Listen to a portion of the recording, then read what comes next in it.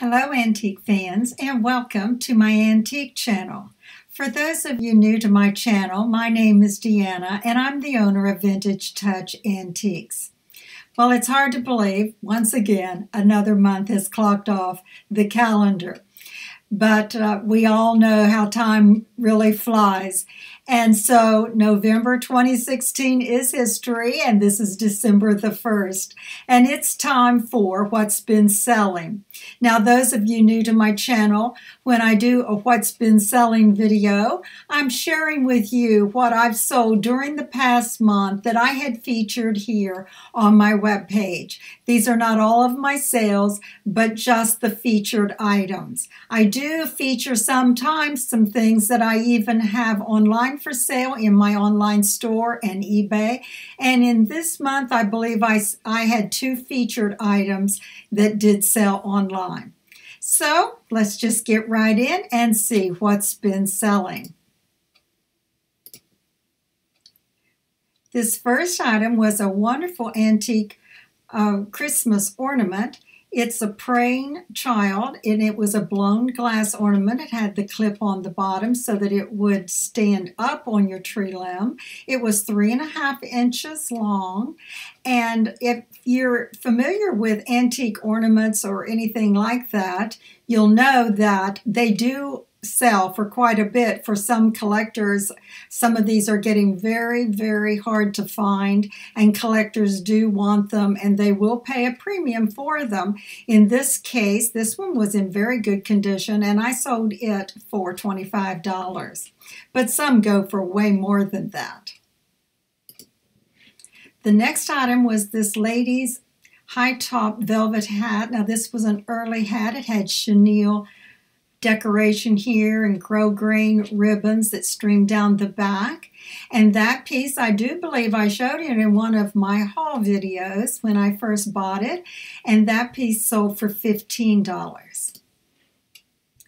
Now, this was one of those wee folks storybooks, and this one was a little book that had the dust cover here on the left, and it was stories from the Old Testament. And that little book sold for $10.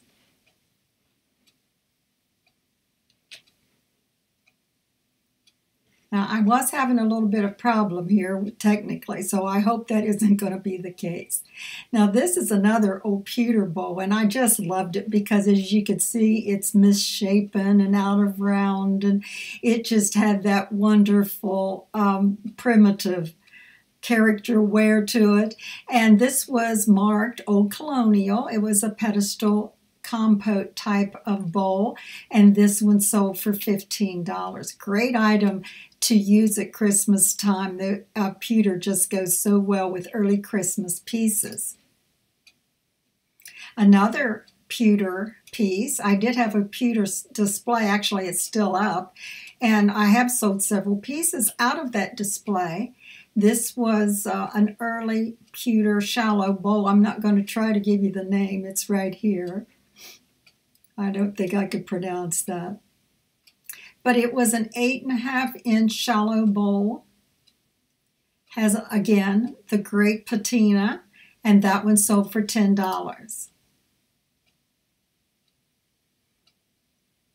Like I said, I was having some technical difficulties. That's usually the way it goes when you're trying to do a film, and if it doesn't clear up, I'll have to go back to the beginning of my album and click on, which is what it looked. Oops, let's go to my albums here, and let me just click on the next photo and see if that works.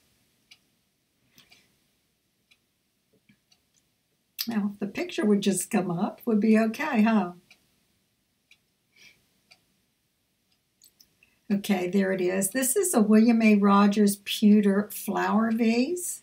Again, another pewter piece that was part of my pewter display that I had at my antique booth. And this one sold, I believe, let's see how high that one was. I guess I don't have that in the description. But this one sold for $9. I love the shape of that. Now, this was a flamboyant pink ladies hat. Lots of, I mean, if you could see it from all the angles, which you can't in here, in this particular photo, but it was really a gorgeous hat. That one did sell on eBay as well. I forgot about this item being an eBay sale, and that one sold for $22.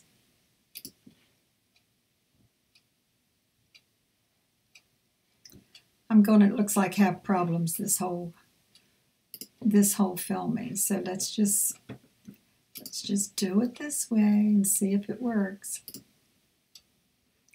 Now this was an advertising button hook. It had on here Waynesboro, PA. You look at all the repose or embossed decoration there. It did have a date, 1894, and that piece sold for $10.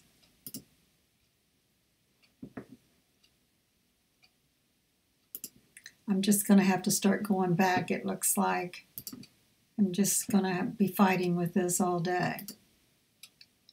Okay, now this one is a book. I loved the red and white stripes there and your military people there with the torch in the middle, and it was entitled Our War for Human Rights. It's a hardback book, copyright 1917. Would make a great piece to display with patriotic pieces as well as to read it, of course, and that one sold for $10. So I'm just going to try going back and then going forward. Maybe that'll work better. Looks like the pictures are really slow trying to even load today. So let's see if this one loads, because this was just, I did show this little dress in a new arrivals video, and it was just adorable. It's a little child's chemise dress, a voile fabric there with little pin tucks and all, and that one, early 1900s, sold for $35. And I showed this in one of my videos. I did have this a while. I added this little carved stone mouse. This is an antique mousetrap, and it did have the original label and the patent date of 1877. Lovell was the manufacturer, and it sold on eBay for $35.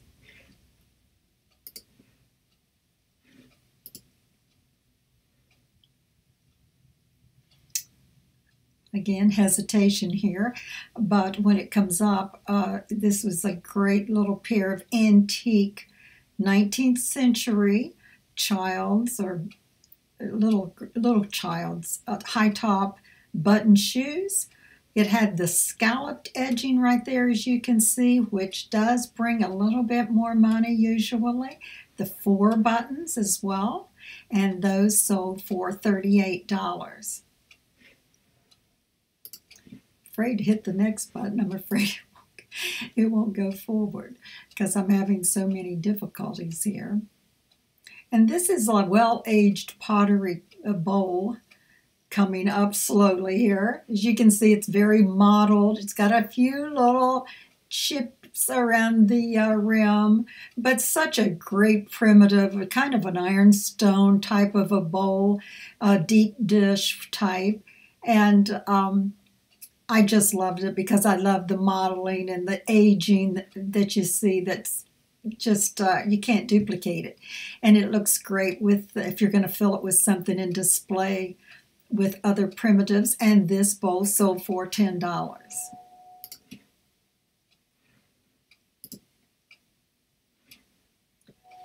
Now this was a wood primitive divided knife box. Hope the picture shows up here pretty soon. There we go. And it's not painted or anything. It's just your dry wood look that a lot of primitive collectors really look for and love in primitives. And this one sold for $35.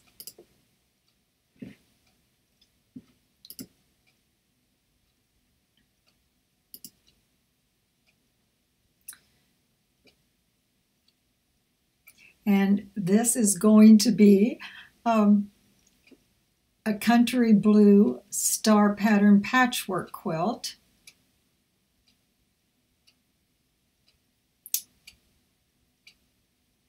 This is really, I really apologize for this. This is not anything that I can control. For some reason, it's just really, really slow today. And I don't know what to do about it because it was coming up. Let's see if I can go back. It just doesn't want to cooperate here.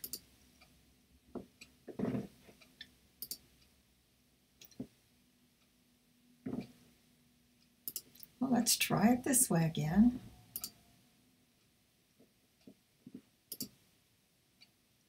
There we go. Okay, this was, you can see the star pattern here. It's a country blue, heavy quilting, which made it really nice. Great patina that comes with these early quilts like this, and they can fold and be stacked so easily. I just adore them. This one was a 62 by 70 inch one, and this quilt sold for $99. There we go. We did a next. Now this was a little swing type of picture frame. It had a tin type photo in it of a family there, 19th century, small size of a frame, and it swung from the side rather than the top and bottom. And I believe that it held, the frame was 3 1/4 by 4 3/4, and that piece sold for $15. Now this was a Victorian beaded cross. This is an ornament, and these old beaded ornaments are, are very sought after. People just love them. I could see a whole Christmas tree decorated in these early beaded ornaments that would be beautiful. This one, like I said, was a cross. It's the 3-dimensional look there, sold for $10. And now this, the fork was already sold, so in this case it was just this bone-handled knife. It did have, it had that curved look, and it was marked Globeworks, and whatever that name is there right beside it. But it was from the 1820s to 1840s, and that knife alone sold for $15.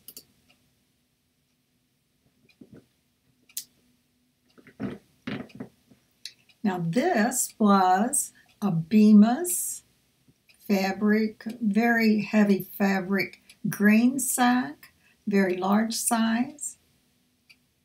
17 by 33 was the size on that, and that one sold for $12.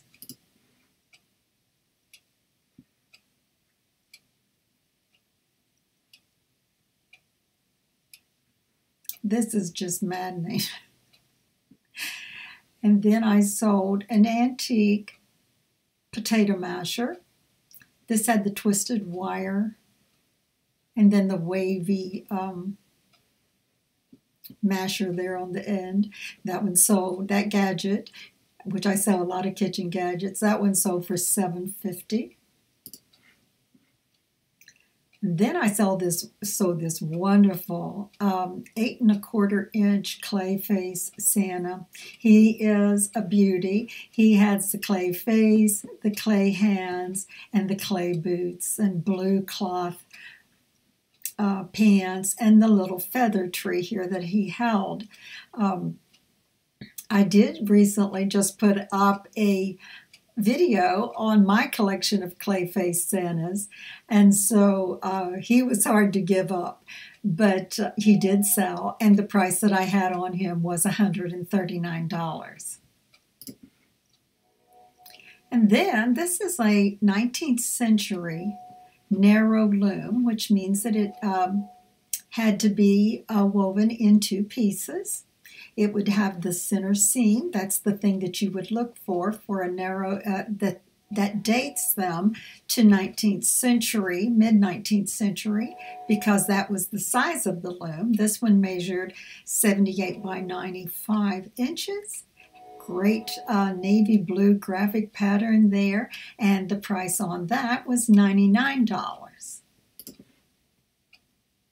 And then here was an early treen or wood, a primitive stomper or masher, what they would use to stomp or mash things in bowls. It had a little twine there to hang it, but as you can see, it was apparently carved out of a piece of wood that had this odd shape to it, and it was just a great patina. It was just smooth and wonderful, and that was it measured 11.5 inches, and that piece sold for $15. And then another sock darner. You always hear me in my other videos talking about sock darners and how, you know, I can't pass them up because I sell them, and I do. I sell them online, and I also sell them in my shop. And this one, a natural wood one, sold for $6. And then here was a wonderful antique sewing pattern tracing wheel. It had this brass wheel there. It measured 5.5 inches long. And the price that I had on that was $18. And also, you hear me talk about footstools that you can't have enough. Here's why. This one was a great primitive, had this a little scallop skirted effect here, early green paint here, weathered bench top. Wonderful piece, sold for $39. And a large treen butter bowl, great out of round shape, as you can see. There, when you look for those old ones, you'll notice they're not symmetrical, and that makes them just wonderful in my opinion. And this one sold for $39. And then the last item, these were like a set of 6. Well, I sold them individually, so they would have been they sold for $18 total. There's 6 little ironstone Johnson Brothers England dessert bowls. They had the early mark on the bottom of each one. Like I said, sold for $3 each for $18 total. And that brings us back to the beginning, and I'm sorry for all of the technical difficulties this time. Sometimes that happens, but we got through it. And that is what I did sell for November 2016 from the featured items that I had listed here. So I hope you've enjoyed watching, and I'd like to invite you, if you're new to my channel, to check out my channel, because I have a wide variety of antique-related playlists. I have 20 playlists in all of different antique-related categories, so you might want to check that out.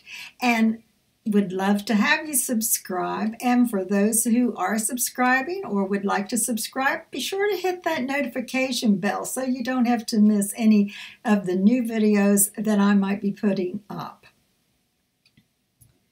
And I'd also like to direct your attention to the description of the video, where you will find links to this webpage where my sold album is here, plus other featured items grouped in category in albums there on my page, as well as the link to my online store where I sell a wide variety of vintage as well as antique pieces, and try to make those good prices and good bargains for you. So just hop on over there and see what I have for sale.